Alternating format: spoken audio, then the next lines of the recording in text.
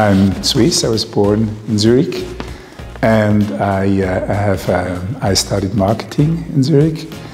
And after a few stations, I ended up as the owner of an advertising agency here in Zurich, which I was able to sell in 2004, and in 2005 I moved to Los Angeles and made my passion my profession and opened a gallery for contemporary photography in Los Angeles.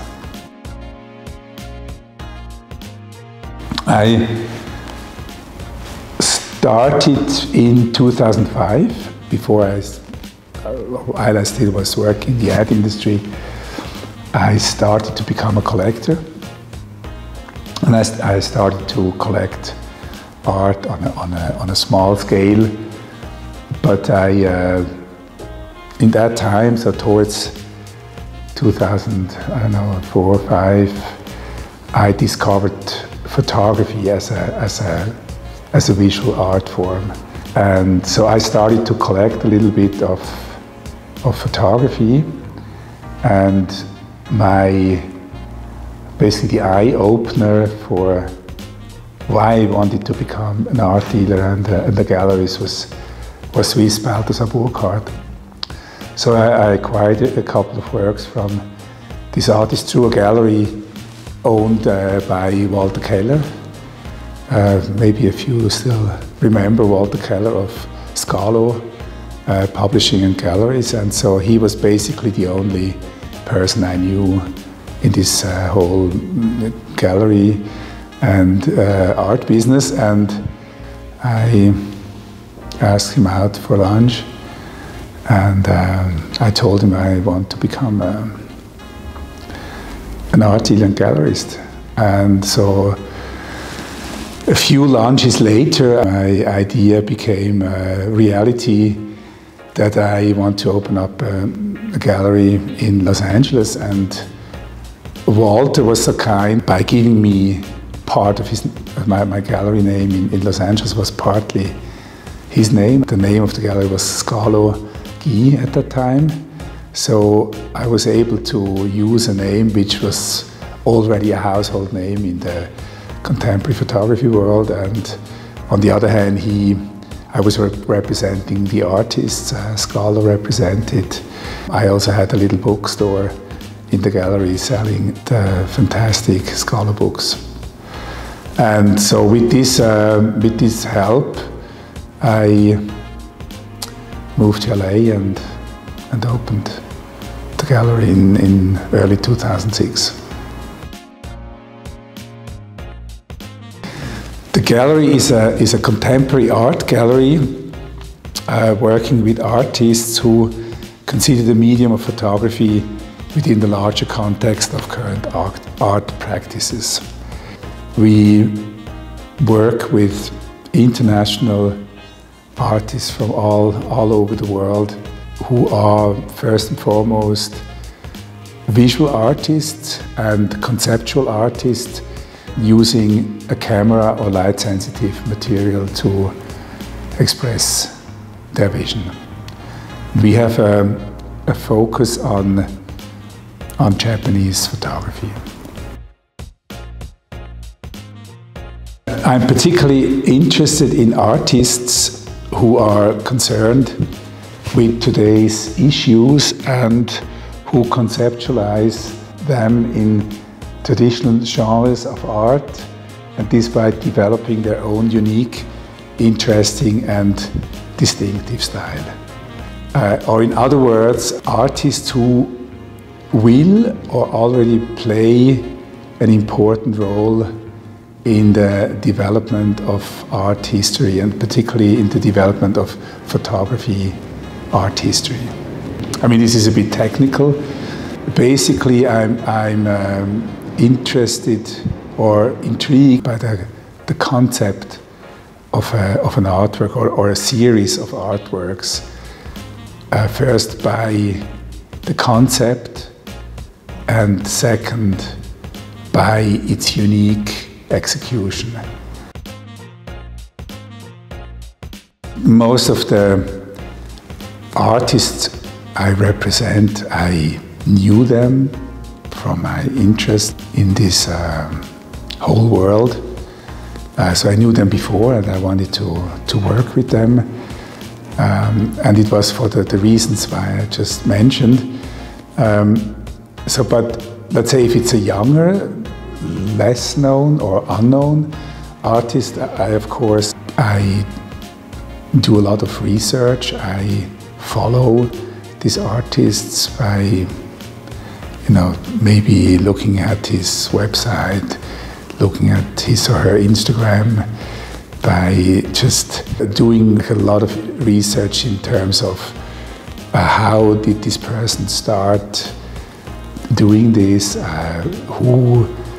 where did he or she study, where has she or he exhibited before, who is collecting the artist's work. I mean, there's a lot of research I'm doing, and also there's like constant looking at the work that this artist is producing and to see whether there's an improvement, can I see that there is a continuity of great conceptualized art.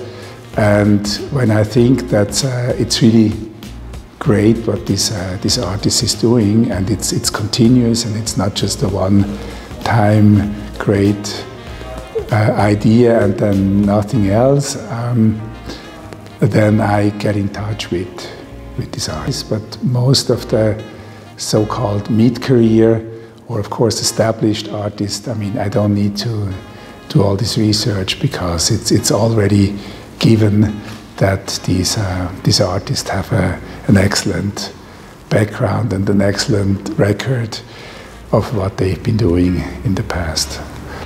Now, as we represent some 25 artists, I'm not actually really looking into new artists. I mean, there's maybe an addition, I don't know, every 2 years or so, but if I'm working or if I add an artist to our roster of artists, and it's because I think it's a perfect fit to the gallery's program, to the gallery's focus, but also a great addition to the variety of artists we already represent. It's always, so it's always, I mean, if nothing clicks here, it's not going to. I mean, I'm intrigued by a piece of art, and then I want to find out more. So something happened here, and then I want to take it there and to start doing my research. So what I do is research, basically. I want to see, is this just, I don't know, we have this expression in German, eine Eintagesfliege, a fly that only lives for one day. So is it just that, or is it zeitgeist, or do I just like what I see, like a beautiful model, or is it? So So first it's very emotional, but then I have to remove all the emotional stuff and be totally rational about what this artist is doing in particular, and if it still intrigues me after I did all this research, I've seen other things, and if I'm not 100% sure, then I just wait and see what this artist is producing in the future. Digital photography in the beginning, the quality was just too bad. There was not enough information in the print, so you could only print very small, and even the very small prints had a lesser quality than when it's printed with analog photography, particularly if you consider medium and large format cameras. But this has changed also with the fact that, first of all, the quality of digital cameras has improved enormously.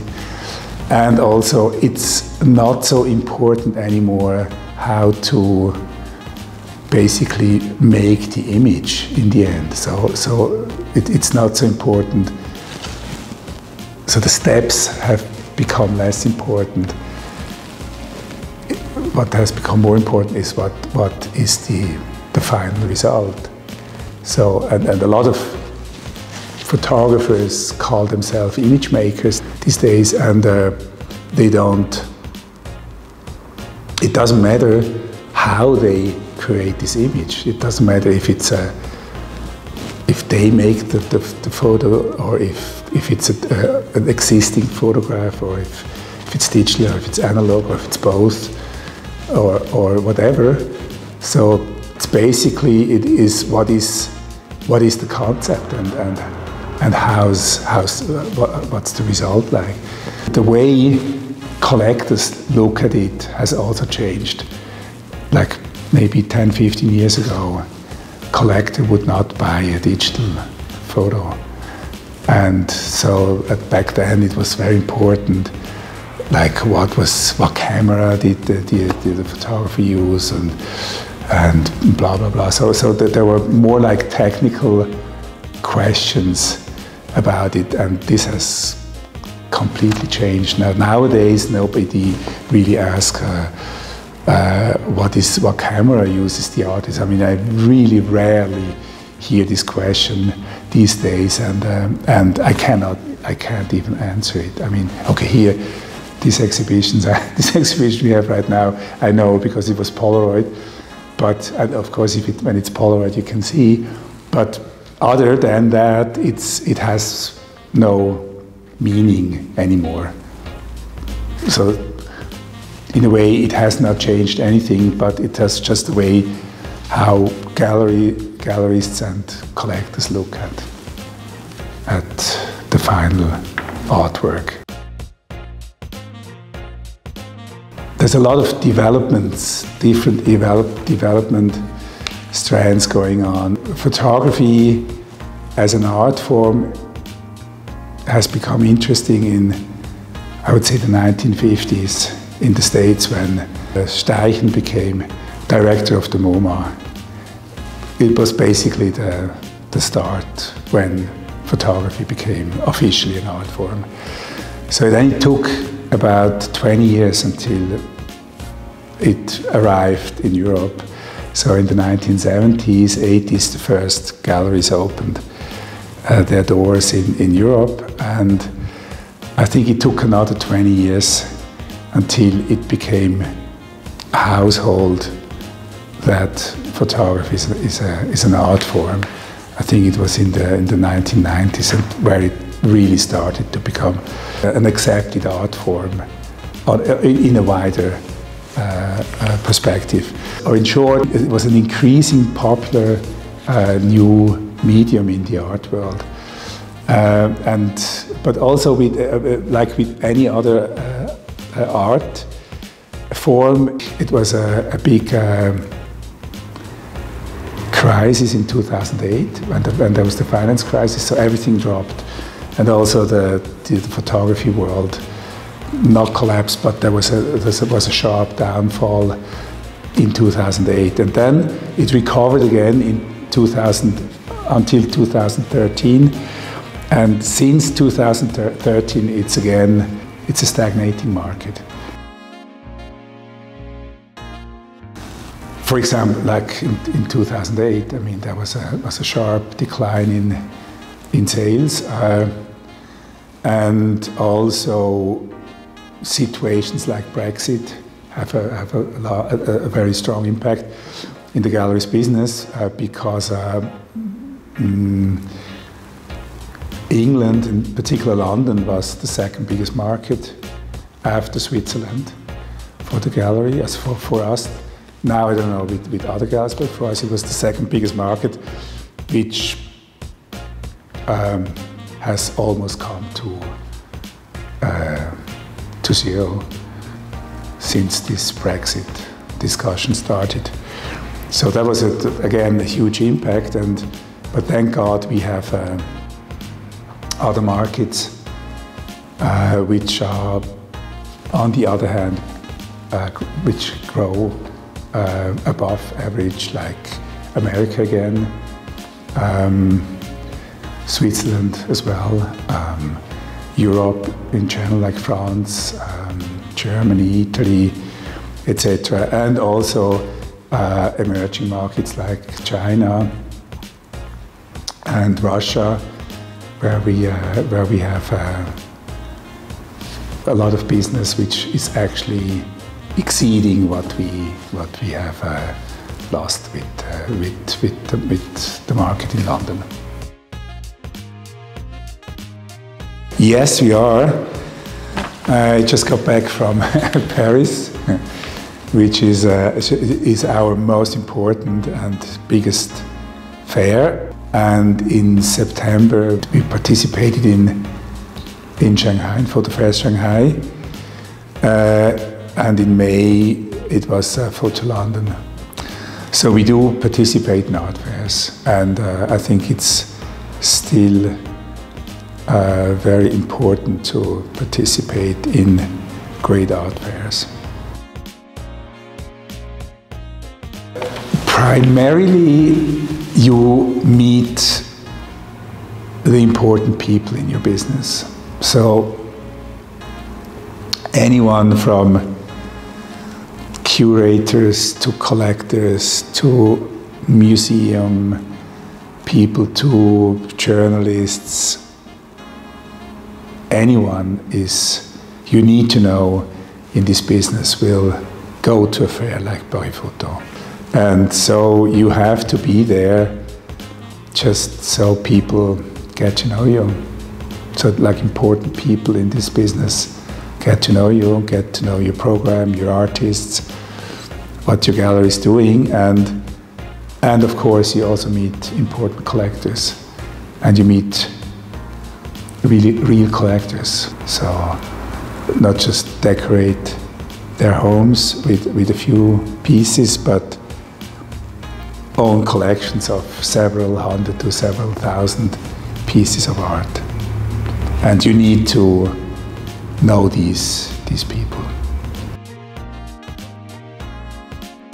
In the beginning, I was happy if I had my costs covered. I was looking at it as more as marketing, basically, to get my gallery, known by these people. And so I was lucky that most of the time I got my costs covered. And since a few years I'm doing okay. I'm actually doing very well at art fairs. So, I think those days where, or maybe it's still, I mean, of course it's different probably if you participate in an art fair like Art Basel, and if you have artworks that are a couple $100,000 or a couple of million worth of money. I think, those really big galleries, they participating in many art fairs around the world, and it was well known that they made up to 80% of their sales at art fairs. So I think in photography this was never the case. So you make the money elsewhere and not at art fairs. But you can make money at art fairs, but again, it's more to get to know the right people. It's actually doing very well. I sold, let's say, through the internet. Even back then, when I started in Los Angeles, it was already back then was a big portion of my sales were online, and it's increasing and increasing. So we actually push our online sales a lot by investing a lot in our website and search engine optimization, and everything, and also in platforms like Artsy and Ocola, because it's increasing, and particularly photography is an art form which can be easily sold through the internet, because a photograph is a photograph. It's not like a painting where you want to see the real colors and strokes and the surface and everything, or a sculpture. So it's a photograph is a photograph. What you see is what you get.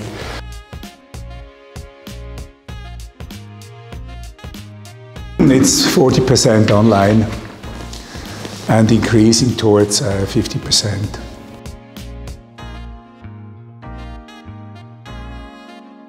I would say 50-50. 50-50. But since we did our search engine optimization, since we have our new website and everything, it's increasingly coming through our website.